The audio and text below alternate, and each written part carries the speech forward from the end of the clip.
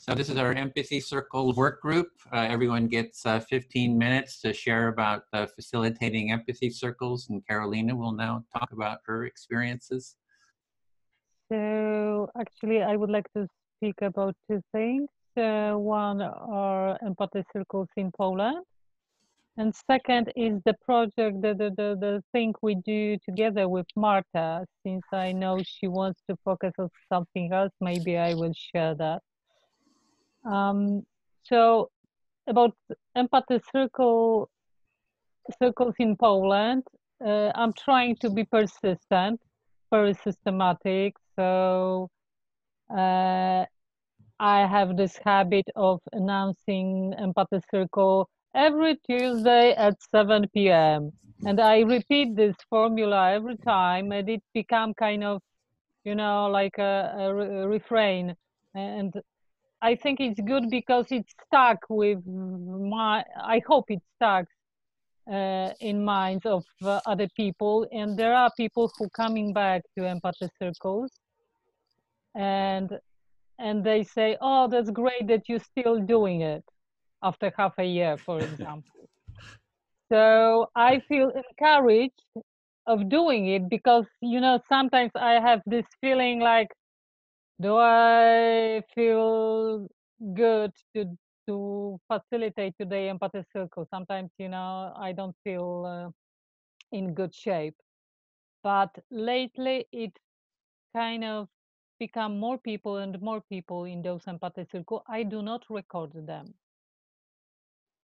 because I kind of recognize that people don't want to be recorded. Most of those Empathy Circles are very intimate. And I accept that. I have few recordings and I can share them. I have them on Facebook or on YouTube, and that's okay. I don't have to record every meeting. For me, it's important that people feel comfortable during Empathy Circle and want to participate. And that's, I feel like this rule, I remember Bill saying once, we have to be persistent, and it's kind of, I see kind of effect of being persistent every week, the same day, the same hour, and people kind of remember that and coming. So that's one thing, and I feel good about it. About the project we do with Marta, so Marta, feel free to join my time and to add anything to that. So we as a member of Global Support, I facilitate open region calls that are regular Empathy Circles. Now it's every 2 weeks, but I think that soon we will start to do that every week, every Thursday. It's in different time that is convenient for Asia, Australia. We want to bring to more time zones.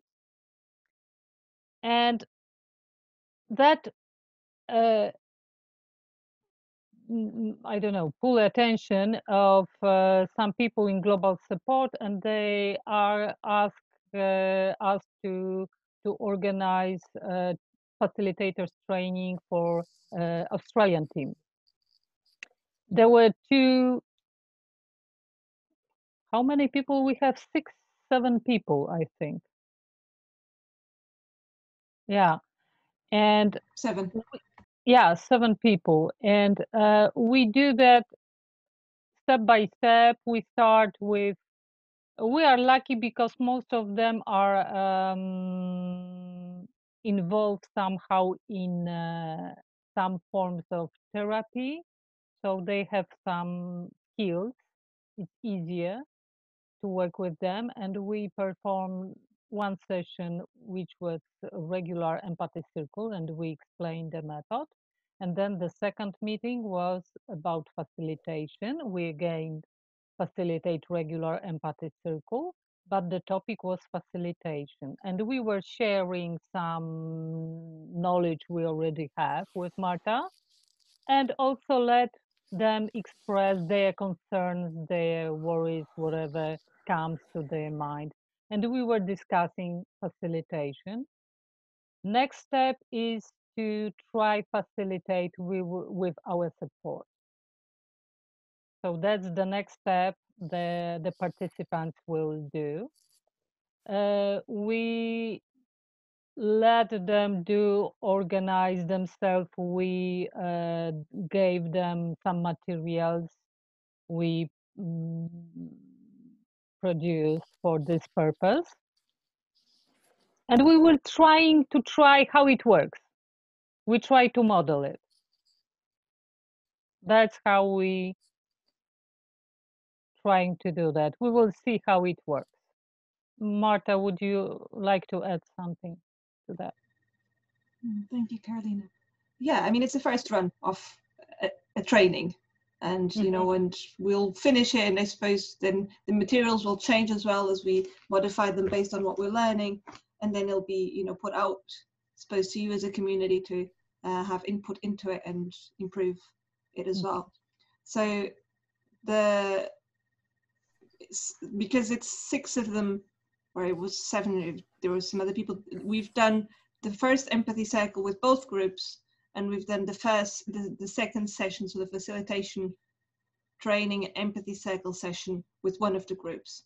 So we still need to do that session. It's been recorded, you know, so they can keep the recording of that as well for themselves if they want to watch it again, because it was very, very rich. But then we still need to do that session with the second group. And then it's up to them really to book it with us, because it's one-on-one really.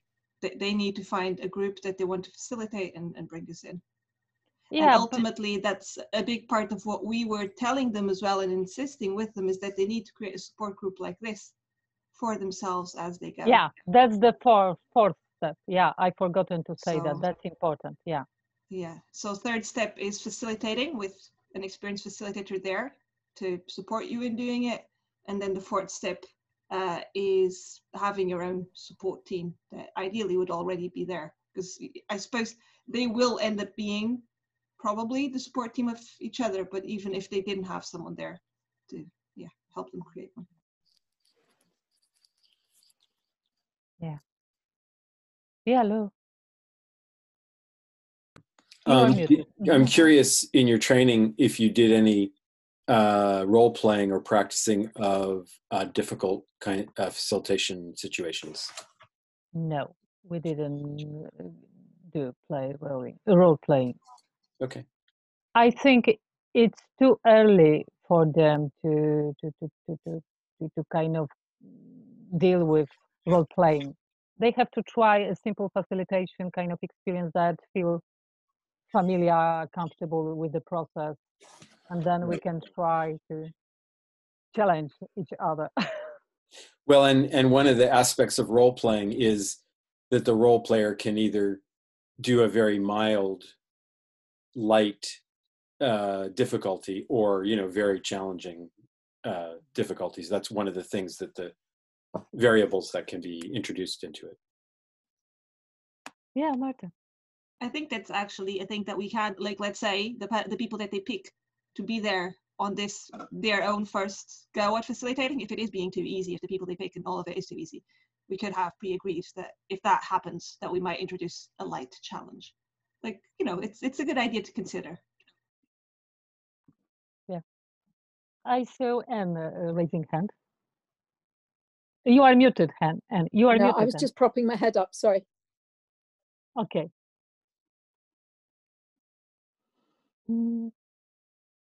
Any other questions? Can you explain what is the role play? I don't know of the variations of the process. Lou, would you explain? Sure. So I've kind of seen in the facilitating that I've done certain kinds of problems that show up predictably, like somebody who, instead of reflecting back what the person says, they start commenting on what the person says, or adding information, or asking questions about it, or complimenting the person on what a great person they are or something like that. That would be one kind of thing. Another would be someone saying, you know, well, I don't really like this process. I don't like having a time limit, or I don't want to do what you're asking me to do. Those are a couple of them. And I made up a list of about, I don't know, 20 different things. Some things that listeners do, some things that speakers do, some things that facilitators do, that are things that could be acted out. We actually add your list to our materials. Yeah, okay. Guillaume, And it's a way of practicing how to respond to those kinds of situations. Oh, sorry, I did cut my. Guillaume, What? I just said the role playing is a way to practice how to respond to those kinds of situations. It's practice for facilitators. It's not a different process in the empathy circle. Right. Okay. No. Okay. It's kind of challenging facilitator in kind of safe space. But I imagine you play with the rules. Like in the group we were in with Bob, we twisted a few times the rules. Like sometimes we did, well, partly what Lou just said, but it was accepted, and maybe it did not help, but it was useful. Well, I don't know. Yeah, like in your view, the process is strict, or we can sometimes play with it a little. Is that a question? Marta? I am trying to understand. Guillaume, do you mean play with it with what purpose? If Bob was here, it would be more simple. For example, at one time I was interacting with someone. No, it was my turn to speak. And I asked if I can, instead of only speaking and for the other one to reflect, I could a little bit deepen the subject by asking some questions, like more direct interaction, but still in the shape of the empathy circle. But we were talking about the same theme and having the same kind of issues. And so Bob was facilitating, only put thumbs up. So he said, yes, do it. And it was great. It was really great. It doesn't. You can ask Ben, who is here. He was part of that. He is the guy I did that with. Yeah, I found that valuable too. I think the main thing that I found valuable was like the opportunity to be creative within the rules. So there were like opportunities to kind of like, you know, choose who reflects you. So, you know, you could choose the same person who had just reflected you back. And, you know, there were opportunities like that. I would say that I'm against such losing the rules for a very simple reason. I know that sometimes we feel incomplete because we couldn't ask questions and we didn't get answer. But first of all, we have the opportunity to do that when there is our turn. That's the moment we can get involved with our view, with our questions, with our doubts, whatever comes. That's first thing. Second thing, if we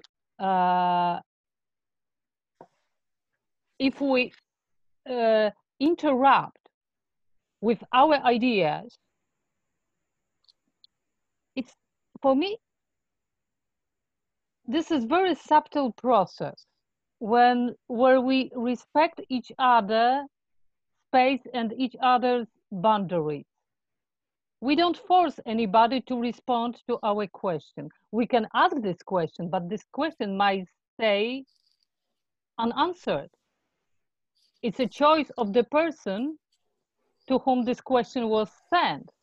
And when we stick with the rules, we left this free choice to everyone. When we interrupt the process and we ask directly, we break this process. I like the subtle structure that helps us be respectful to each other. I understand what you say. I was on the queue. Can I Sorry. just, so yeah, I agree with that. In terms of this is an initial first step practice that we're doing here. So to stay within the practice, I think, is very important. But the thing is what I was hearing is you do have a choice of who you speak to. So I guess two people could just start speaking to each other because they have that choice, and so that's sort of and then they could exclude everyone else if they wanted to kind of play a game and not be inclusive. So that's sort of a, but you have the choice to speak back and forth a few times too. So yeah, that's it. Guillaume, yeah, sorry, and potom, Guillaume. Guillaume and then Ben. Guillaume, you very wanted quickly. to say. Yeah, I just wanted to say, I would like Bob to be here to explain, because he was the facilitator. And there was a lot of respect. There was no interruption, or it was very respectful. That's it. It was only to have a more interactive, instead of I say all I have to say, and then I stop, and the other one says all you have to say. That's it. Ben? Yeah, I think there's things that we all value about the empathy circle practice. And I think one of the main ones is, the space to be able to speak and be heard, and having that uninterrupted. And I think that has a relationship to the structure that we have here.